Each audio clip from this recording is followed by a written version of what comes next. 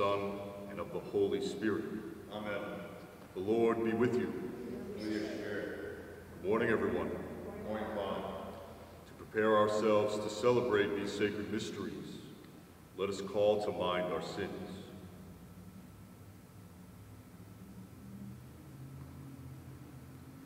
You were sent to heal the contrite of heart. Lord, have mercy. Lord, have mercy. You came to call sinners.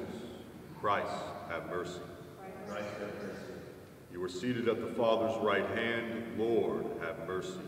Lord, have mercy.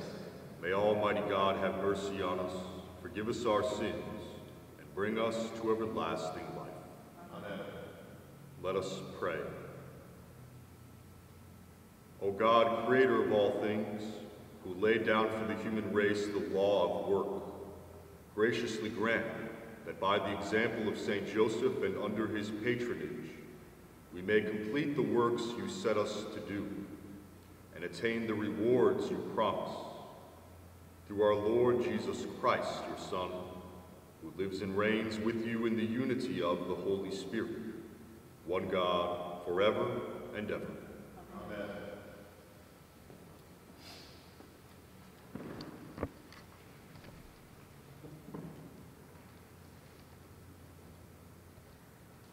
A reading from the book of Genesis. God said, "Let us make man in our image, after our likeness.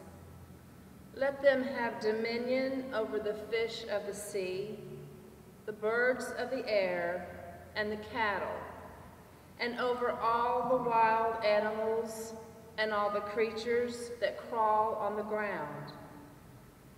God created man in his image. In the divine image, he created him. Male and female, he created them. God blessed them, saying, "Be fertile and multiply, fill the earth and subdue it. Have dominion over the fish of the sea, the birds of the air, and all the living things that move on the earth." God also said, "See, I give you every seed-bearing plant all over the earth, and every tree that has seed-bearing fruit on it to be your food. And to all the animals of the land, all the birds of the air, and all the living creatures that crawl on the ground. I give all the green plants for food." And so it happened. God looked at everything he had made, and he found it very good. Evening came, and morning followed, the sixth day.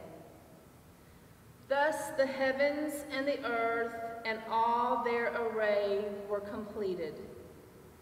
Since on the seventh day God was finished with the work he had been doing, God rested on the seventh day from all the work he had undertaken. So God blessed the seventh day and made it holy, because on it he rested from all the work he had done in creation. The word of the Lord. Thanks be to God. Lord, give success to the work of our hands. Lord, give success to the work of our hands. Before the mountains were begotten, and the earth and the world were brought forth, from everlasting to everlasting, you are God. Lord, give success to the work of our hands. You turn men back to dust, saying, "Return, O children of men. For 1,000 years in your sight are as yesterday, now that it is past, or as a watch of the night." Lord, give success to the work of our hands. Teach us to number our days aright, that we may gain wisdom of heart. Return, O Lord. How long? have pity on your servants. Lord, give success to the work of our hands. Fill us at daybreak with your kindness, that we may shout for joy and gladness all our days. Let your work be seen by your servants, and your glory by their children. Lord, Give success to the work of our hands.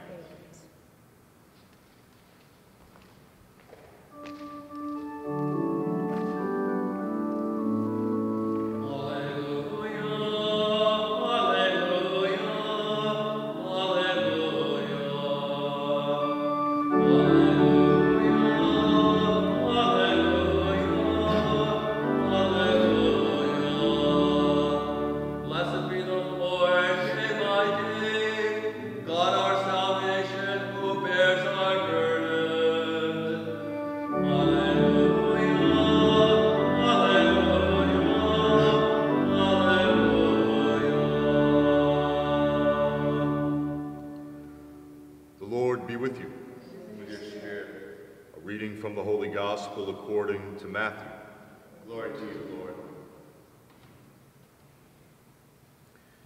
Jesus came to his native place and taught the people in their synagogue. They were astonished and said, "Where did this man get such wisdom and mighty deeds? Is he not the carpenter's son? Is not his mother named Mary, and his brothers James, Joseph, Simon, and Judas? Are not his sisters all with us? Where did this man get all this?" And they took offense at him. But Jesus said to them, "A prophet is not without honor, except in his native place, and in his own house." And he did not work many mighty deeds there, because of their lack of faith. The Gospel of the Lord. Praise to you, Lord Jesus Christ.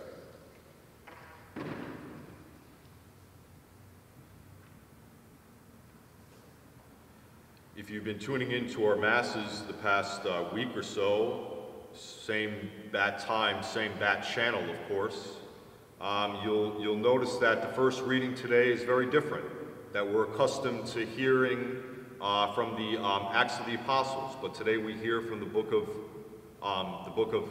Genesis. It's because we celebrate the feast of St. Joseph the Worker today, and I think it's appropriate that we celebrate it, St. Joseph the Worker, during this time, especially considering many of us don't have the opportunity to work right now. It'd be nice if because we've heard this first reading from the book of Genesis so many times, to maybe go back and reread it through the lens of this feast day today, which is speaking about work. So, in the book of Genesis, we see God working. He works for 6 days and then rests on the 7th day, probably putting in a little more than 40 hours a week, it seems. God makes it a point to rest on the 7th day. Why? Because he's tired, obviously. He's been doing a lot of work. No, that's not the reason. God is perfect. The work that God is doing does not tire him out. This is set as an example for us to see this rhythm, or this interplay of work and rest is part of what makes us human, is part of what makes us in God's image and likeness. And we have to remember, we cannot create God in our image and likeness. Oh, God was tired, he needed to rest because he had all that, a lot to build the skies and the stars and everything, okay? So the reality is that you and I, because we are made in the image and likeness of God, our final end purpose, our goal, is rest. That's what we were created for. Not as a means to an end to work, but our end is to rest in Christ Jesus. But before we do that, we are all called to participate in his mission. And that's where the work comes in. Any work that we do, if it's done with great love, if it's done with faith in Jesus Christ, knowing that it is God himself who ordained that we work, and we do it with God and for God, then any work that we do can be made into holy work. And it can bring us and our fellow sisters and brothers closer to God. We might feel that absence in our hearts because we haven't had the opportunity to work. And so much of our identity is based in what we do.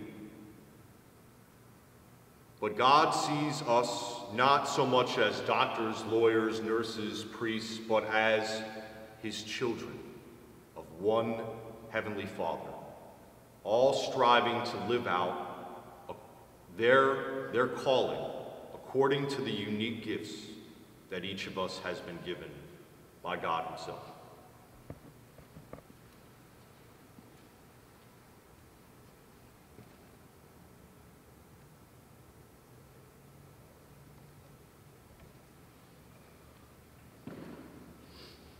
In this month of May, we ask our Blessed Mother to intercede for us as we present our petitions to our Lord, that all of us may be nourished and transformed by Christ in the Eucharist. Let us pray. Lord, hear our prayer. That the word of God may put an end to violence in the name of religion between nations and peoples. Let us pray. Lord, hear our prayer. That persecuted Christians throughout the world may be protected by God within their homes and churches. Let us pray. Lord, hear our prayer. That the newly initiated in our community may be led by Jesus into deeper communion with him this Easter season. Let us pray. Lord, hear our prayer. That our deceased loved ones, especially the benefactors of this parish, may feast forever with Christ at his heavenly banquet. Let us pray. Lord, hear our prayer. We pray for those affected by the coronavirus, for whom this Mass is offered. Let us pray. Lord, hear our prayer. For our personal intentions,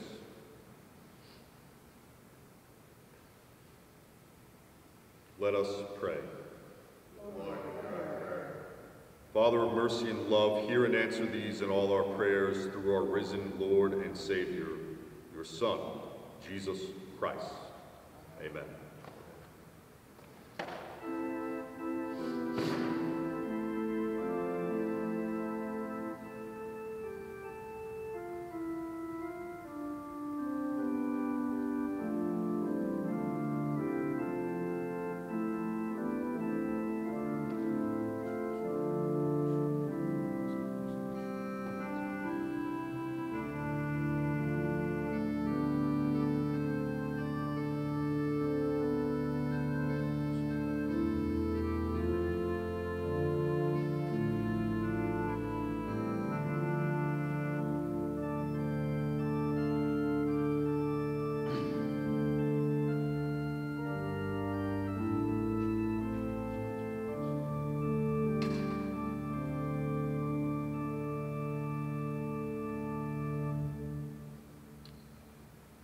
Pray, my sisters and brothers, that my sacrifice and yours may be acceptable to God, the Father Almighty.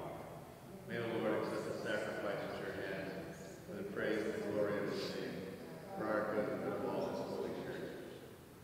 O God, fount of all mercy, look upon our offerings, which we bring before your majesty in commemoration of Saint Joseph, and mercifully grant that the gifts we offer may become the means of protection for those who call upon you, through Christ our Lord.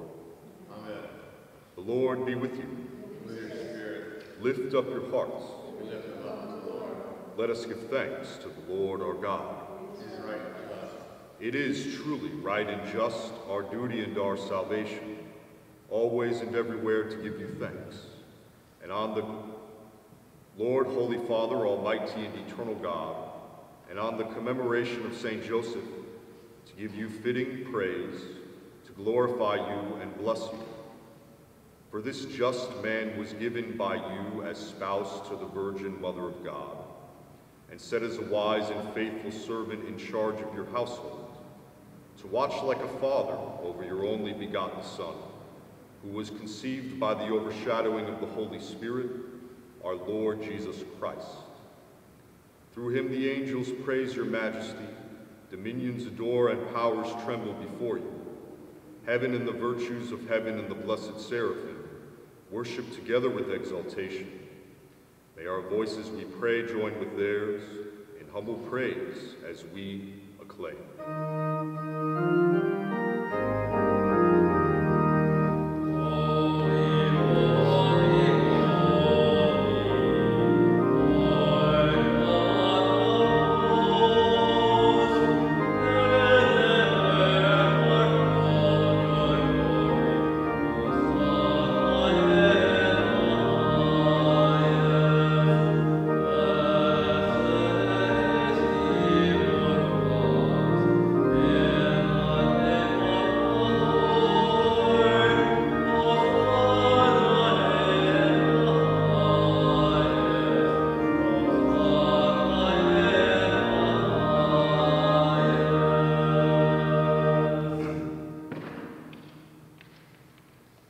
You are indeed holy, O Lord, the fount of all holiness. Make holy, therefore, these gifts, we pray, by sending down your Spirit upon them like the dewfall, so that they may become for us the body and blood of our Lord Jesus Christ. At the time he was betrayed and entered willingly into his passion, he took bread, and giving thanks, broke it, and gave it to his disciples, saying, "Take this, all of you, and eat of it, for this is my body, which will be given up for you."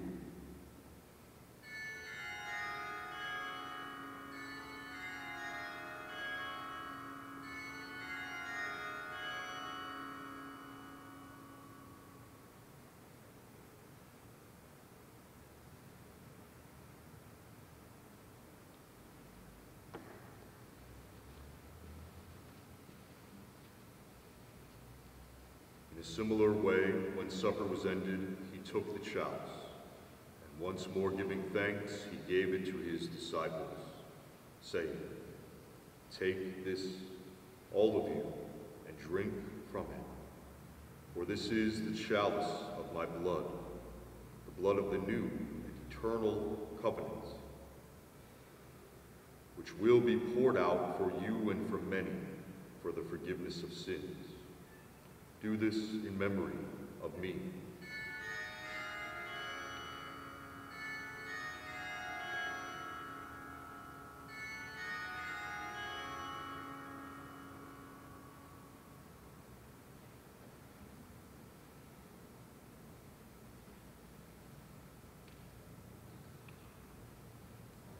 The mystery of faith.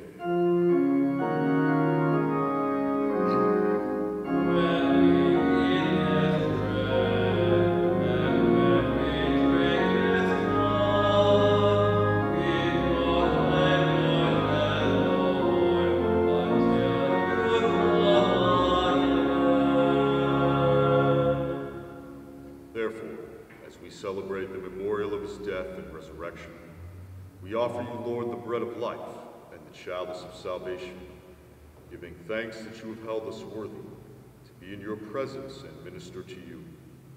Humbly we pray that, partaking of the body and blood of Christ, we may be gathered into one by the Holy Spirit. Remember, Lord, your church spread throughout the world, and bring her to the fullness of charity, together with Francis, our Pope, and Gregory, our Bishop, and all the clergy. Remember also our brothers and sisters who have fallen asleep in the hope of the resurrection, and all who have died in your mercy. Welcome them into the light of your face. Have mercy on us all, we pray, that with the Blessed Virgin Mary, Mother of God, with blessed Joseph, her spouse, with the blessed apostles, Saint Anne, and all the saints who have pleased you throughout the ages, we may merit to be co-heirs to eternal life, and may praise and glorify you through your Son, Jesus Christ. Through him, and with him, and in him, O God, Almighty Father, in the unity of the Holy Spirit, all glory and honor is yours, forever and ever.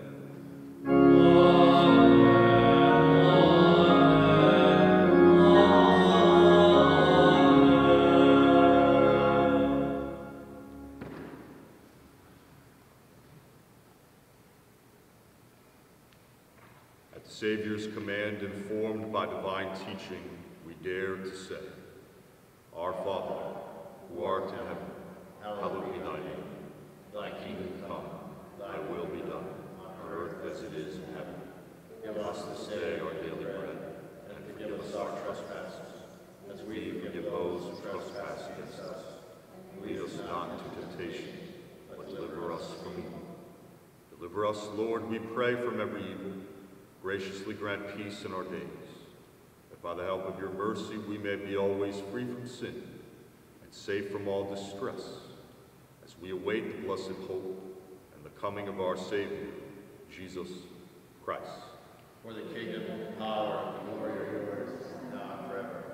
Lord Jesus Christ, who said to your apostles, Peace I leave you, my peace I give you. Look not on our sins, but on the faith of your church. Graciously grant her peace and unity, in accordance with your will, who live and reign forever and ever. Amen. The peace of the Lord be with you always. And with your spirit. Let us offer each other the sign of peace.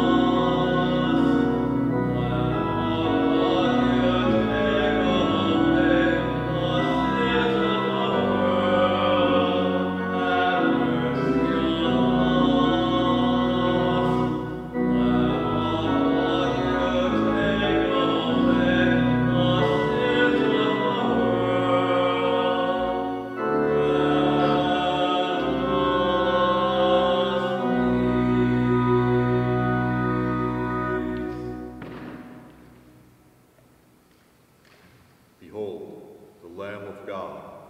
Behold him who takes away the sins of the world. Blessed are those called to the supper of the Lamb. Lord, I am not worthy that you should enter into my room, but only say the word, and my soul shall be healed.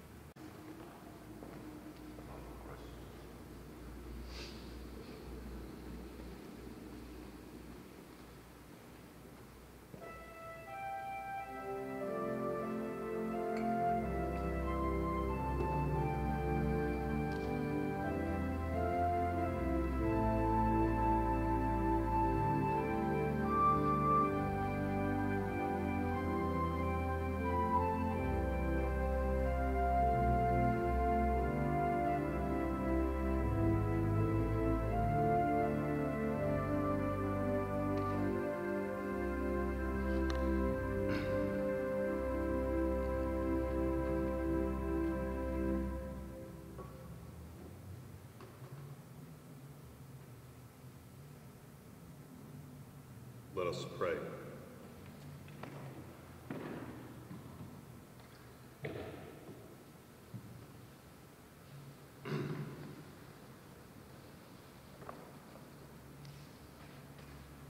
Having fed upon heavenly delights, we humbly ask you, O Lord, that by St. Joseph's example, cherishing in our hearts the signs of your love, we may ever enjoy the fruit of perpetual peace.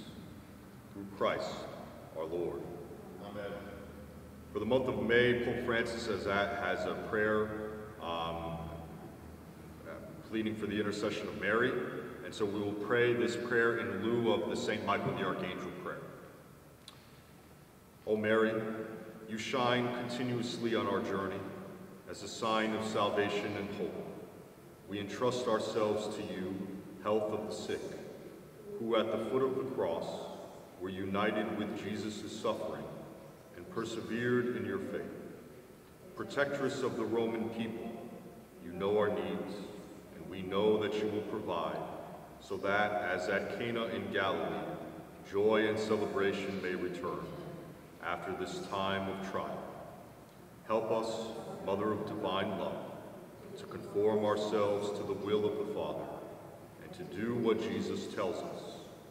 For he took upon himself our suffering, and burdened himself with our sorrows, to bring us through the cross to the joy of the resurrection. Amen.